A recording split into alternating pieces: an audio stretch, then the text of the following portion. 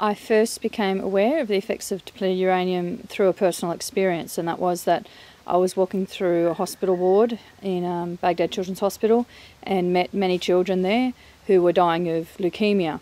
And it was explained to me by the doctors that the reason that they were dying of leukemia was the bad luck of where they were born, and that was they'll come from the south of Iraq, around the city of Basra. And the reason it was believed, the reason why they had leukemia was because of the use of depleted uranium weapons there in the 1991 First Gulf War. So depleted uranium disperses into the air as dust particles, so it's likely that would have well and truly dispersed throughout that city of Basra, and therefore for that community it was a human and environmental catastrophe. So that was back in 2003 that I first heard the story of depleted uranium.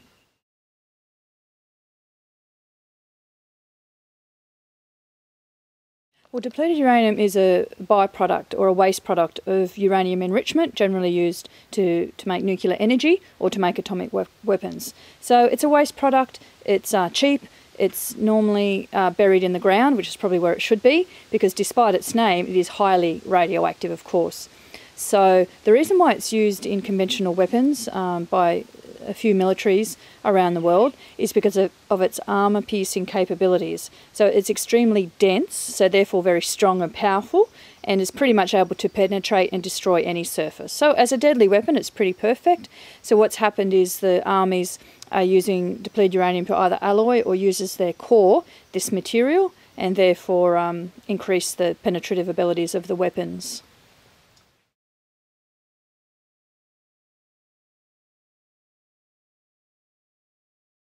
Depleted uranium was used for the first time widely in 1991, and I guess even the US military probably wasn't prepared for what happened next.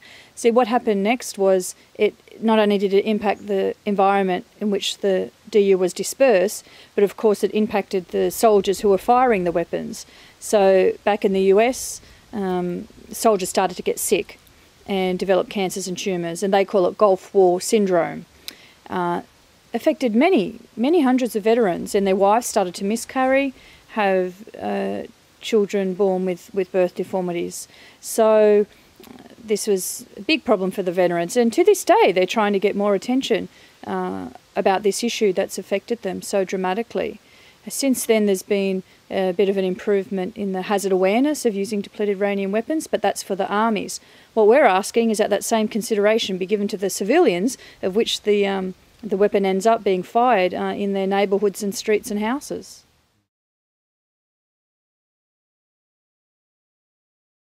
The militaries of the world who use depleted uranium, which is mostly the United States, the UK, France as part of NATO forces. It's rumoured Russia may have also used it in Chechnya. But the resistance is strong, and just when invited to declare where the areas in which they've used the weapons, so to have transparency so that the local community is aware of where the environment that might be contaminated. There's even resistance to declare where the weapons are used. The United Kingdom has declared where they've used it in Iraq, but their use was much smaller than the United States. So we need the United States to declare what areas they've used depleted uraniums, because those areas are essentially toxic. They're contaminated. You don't want to grow your vegetables, you don't want to drink the water there. It will poison people's bodies. So I don't think it's too much to ask just to declare that transparency.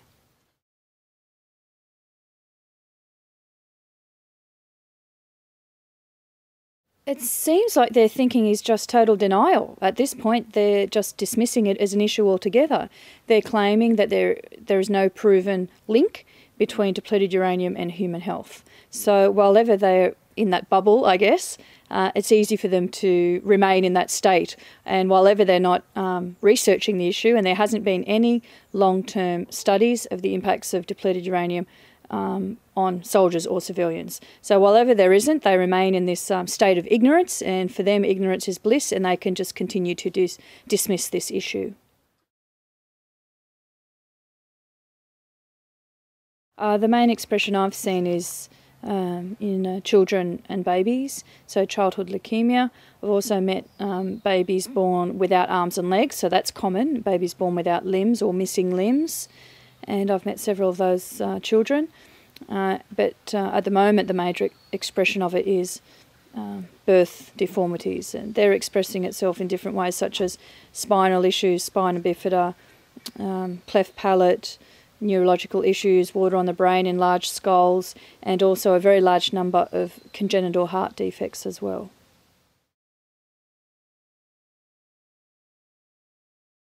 No, there's no official acknowledgement. There's plenty of discussion in the general community in Iraq about it. There's particular awareness around Basra area. They've been living with this for almost 20 years, this issue, since it was used back in 1991.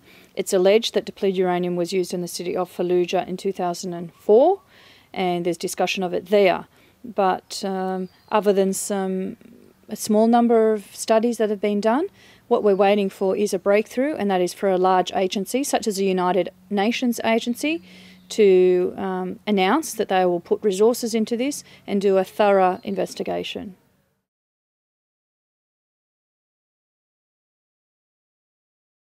In Fallujah, the US forces in the attacks there in April and November 2004 used particular types of weapon, but what they used widely was white phosphorus.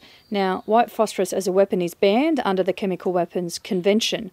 The way that the military got around that in 2004 is that they said they were not using it as a weapon but as an illuminator. So they would, for example, throw it into a room before entering a room. And these are rooms of family homes I'm talking about, because they were going house to house, doing house-to-house raids. And so they would throw it into the room. The white phosphorus would illuminate the room. But the problem is it would also burn the flesh off any human being who would happen to be in that room. And so it took a while for the US to admit that they used white phosphorus in Fallujah, but they now have declared that. And so the problem with that is we have no studies or research at all of the impact of white phosphorus on human health. Nothing has been done on this issue. We know that white phosphorus has also been used in Gaza by Israeli Defence Forces and also in Lebanon by Israeli Defence Forces. And so it's probably timely that some research is done on the long-term impact of the use of those weapons. Well, the Geneva Convention exists as the rules of war. Does it apply in Iraq? Not that I witnessed, no. In fact, I saw many, many breaches of the Geneva Convention. The problem with war is that there are no rules. War is chaotic, war is messy, war is horrible, and war consists of people who are under stress, under pressure. They make bad decisions, they make wrong decisions, and it's a disaster for all involved. There's nothing orderly about it. There's no rules that anyone thinks in the front of their mind as they're going about their business. They're just, the soldiers, the people involved, are just all out there to protect themselves. And unfortunately, that means the people caught in the middle, civilians, mums, dads, children, the consequences for them are dire because they are always caught in the middle. By far, children are the greatest victims of war.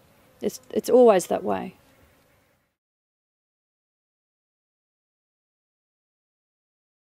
All soldiers are different in terms of how all people are different, but I found there were generally two categories, and that was the very shy and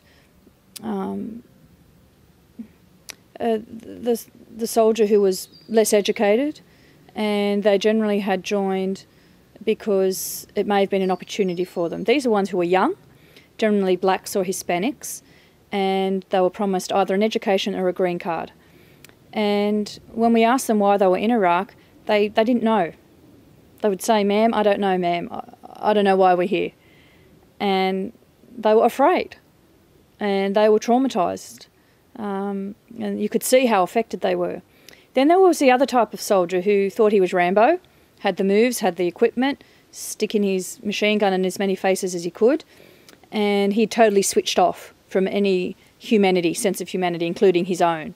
And so I met also many soldiers like that. They were just bullies. They would boast about how many Iraqis they had killed.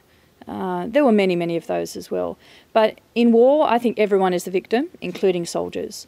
And that has certainly been illustrated in statistics released earlier this year that show that more American soldiers have died by their own hand after returning from Iraq and Afghanistan than were killed in both of those campaigns on the battlefield. So that's a shocking statistic, and I don't know what's happening in the US to respond to that, but there should be inquiries and a very dramatic response to that.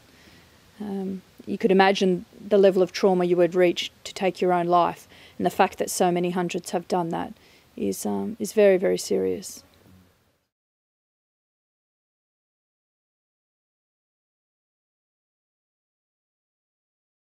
I don't know how hard it'll be yet because he hasn't responded formally, so he might respond favourably and support a yes vote. He may decide not to. So in the next 2 weeks I'll have that answer, but I'm certainly doing the best I can to give him all the information he needs to vote yes at the United Nations for greater transparency on depleted uranium weapons. It's not asking too much. This is not a ban on the weapons, that may come later in the future.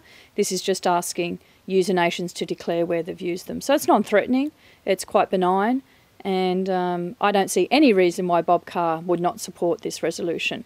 If he does not support the resolution, there would only possibly be one reason, and that would be pressure from the United States coming to bear on him and his office. And I would like to think that Bob Carr is stronger than that he has a sense of independence and that he would like to make his own decision. So I'm counting on that, and that he'll see good sense and he'll see the logic in this. He's a noted environmentalist, and so I want to appeal to his better nature and his strength.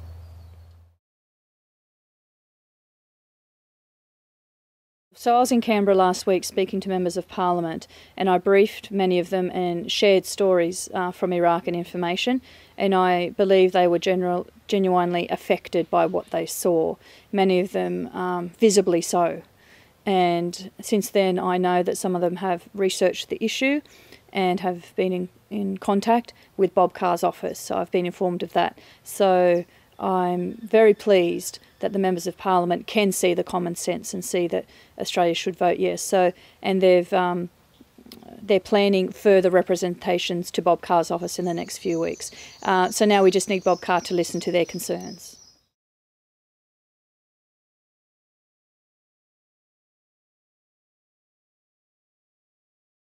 Well, the conflict of interest is everywhere. The hypocrisy is everywhere in this story. What we've got is an Australian Defence Force that refuses to use depleted uranium weapons because they're too hazardous. So we don't use them and we don't stockpile them. Secondly, we have an agreement with the United States signed 2 years ago on uranium, which the agreement is that uranium from Australia not be used for military purposes, and points out specifically depleted uranium. And so the consistency then in that approach would be that we vote yes at the upcoming vote at the UN, because obviously twice recently Australian government agencies have expressed caution and taken precaution in relation to uranium. And so it would only be consistent that the next step would be to vote yes. And in my opinion, it would only be consistent then not to export uranium to nations who have not signed the Nuclear Non-Proliferation Treaty. I think it's madness that Australia would ship uranium to India. And I don't think Australians approve of it at all. But at the moment we have a government that's responding to the needs of big business and big mining more than they are to the average Australian and the views and concerns of the average Australian. Doesn't sound very democratic. No, it doesn't sound very democratic at all. I fear that, as each month passes, each year passes, our democracy gets weaker and weaker and weaker, as we have an administration that just continues to take executive decisions without connecting or responding to, listening, being open to the views of the people. So therefore we need to raise our voice louder, basically. We need to raise our voice louder, and we need to inform our MPs of our views, and we need to, if necessary, take resistance.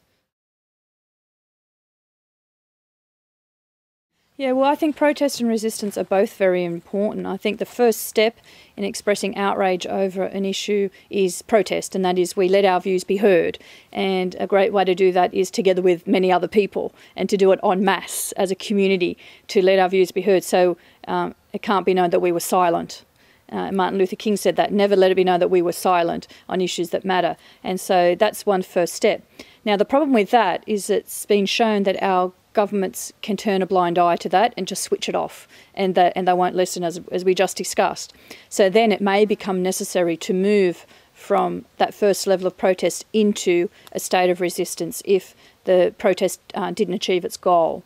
And so that level of protest may mean actions that involve civil disobedience, it may mean arrest, it may mean all manner of things. But it can be creative, it can be fun, it can be a beautiful experience, it can be prophetic. Speaking truth to power is what it's all about. And so there are so many issues bubbling around the Australian community at the moment that I think we'll be seeing a lot more resistance, simply just to get the attention of the government.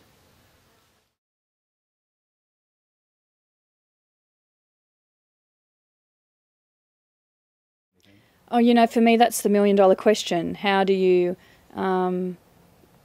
nourish or get within people an empathy that moves them to action, that moves them to care enough to do something? I look around the world at the moment and there are so many issues going on, and most of the world are distracted with their TV sets and their technology, and it's almost as if they are numb or asleep. So that's why I think at the moment we have a lack of empathy, because people are switched off. And so the question I have often is, how do we engender more empathy in the community? What's the secret? How do we tap into people's empathy? Because I believe as human beings we have a natural capacity to show love and compassion to others. I believe that's our natural state.